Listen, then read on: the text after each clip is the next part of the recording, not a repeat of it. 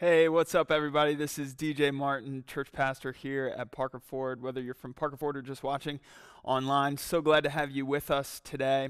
We are continuing our series called Get Dressed.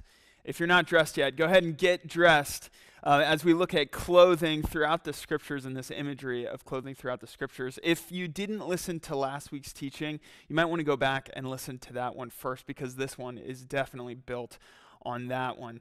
Last week we looked at Isaiah 59. Today we're going to look at Ephesians chapter 6, where Paul takes this imagery from Isaiah 59 and develops it into this incredible picture that he calls the armor of God. Before we jump into the word and the topic today, join me in a word of prayer. Let's ask the Lord to speak, and to guide us, and to teach us.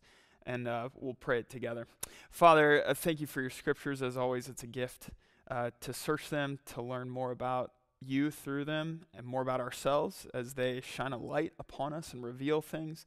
And today, as we explore the topic of getting dressed in the armor of God, teach us how to be a people that are fully clothed in what you would have us be clothed in. We're just going to ask this and believe it and trust you and live this out through your Spirit. And we pray this in Jesus' name. Amen. I've been having so much fun thinking about this topic of clothing in the scriptures. When I started thinking about it, and I was looking at passages in Genesis and then thinking about it through all the Hebrew scriptures into the New Testament, just passage after passage, story after story kept popping off the page in my mind of just all of these stories that revolve around clothing and how much God talks about clothing. Right away in Genesis, Adam and Eve are naked and ashamed. They clothe themselves in fig leaves, trying to hide their nakedness and shame from God.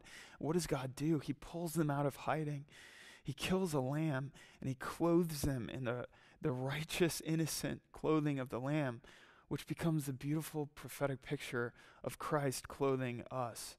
Behold the Lamb of God who takes away the sins of the world. Then there's stories throughout Genesis about clothing. Noah gets drunk and is naked. His one son looks at his nakedness.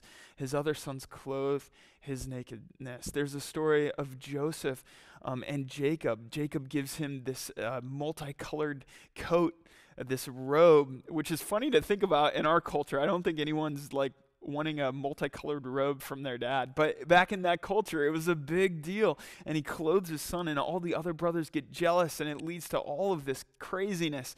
And it revolves around the story of the clothing. Another passage in the scriptures about a robe and a father giving a robe. Think about it for a minute. Okay, it's in the New Testament, one of the parables that Jesus tells. Yeah, it's the parable of the prodigal son, where he runs off and he squanders his inheritance. And then when he comes back, the father sees him in the distance, a long way off, it says, and he ran to him. And the son kneels before him. And what does the father do? He takes off his rich robe and he wraps his shamed son in this, which is again the picture of Father God wrapping his children in his clothing of righteousness. This imagery, I'm telling you, it just comes up over and over again in the scriptures. Last week, we focused on this passage in Isaiah 59, where God clothes himself. And it specifically says that he clothes himself with the breastplate of righteousness, the helmet of salvation, with vengeance, and a robe of zeal, a robe of passion. Paul's going to take this imagery and he's going to riff on it and he's going to expand it and he's going to develop it in Ephesians. Right at the end of Ephesians, there's this beautiful benediction that we're going to pick up on starting in verse 10. So if you join me there, you can follow along on the screen here. In Ephesians chapter 6, this is the closing thoughts of the letter to the Ephesians.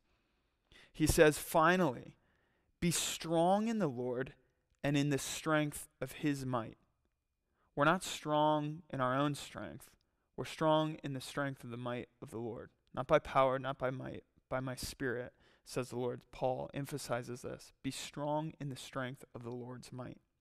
And put on the whole armor of God. Now, he's specifically referring to Isaiah 59, where it talks about the incarnation. It talks about God entering into the equation, entering into life among humanity. He himself became the intercessor, as it says. He himself became salvation for his people. He himself put on the helmet of salvation and the breastplate of righteousness.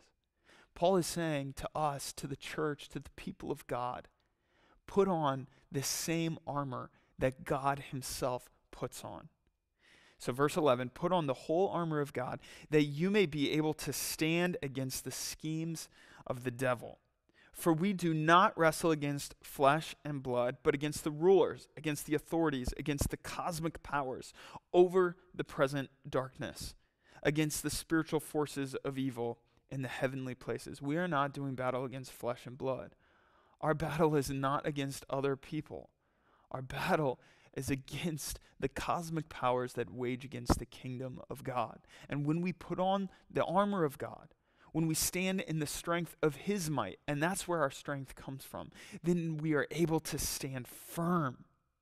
He says, therefore, verse 13, take up the whole armor of God that you may be able to withstand in the evil day, and having done all, to stand firm. I don't know about you, but I want to be able to stand firm.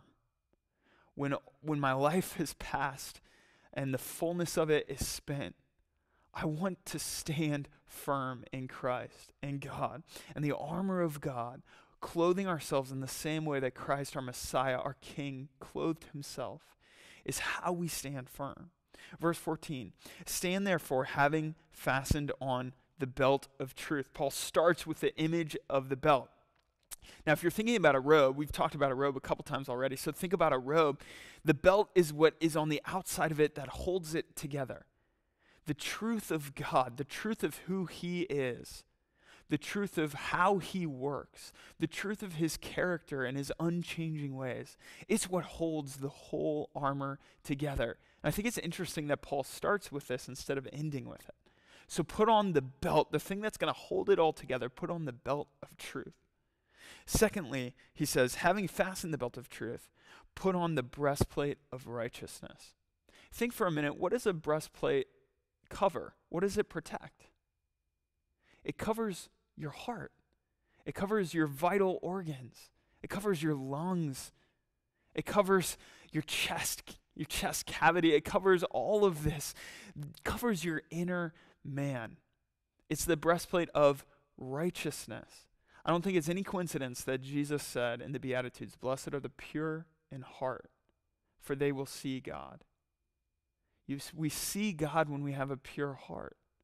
In Proverbs it says, guard your heart above all else, for it determines the course of your life. Or guard your heart above all else, for from it flows the springs of life. In other words, your heart is giving shape to the way that you live.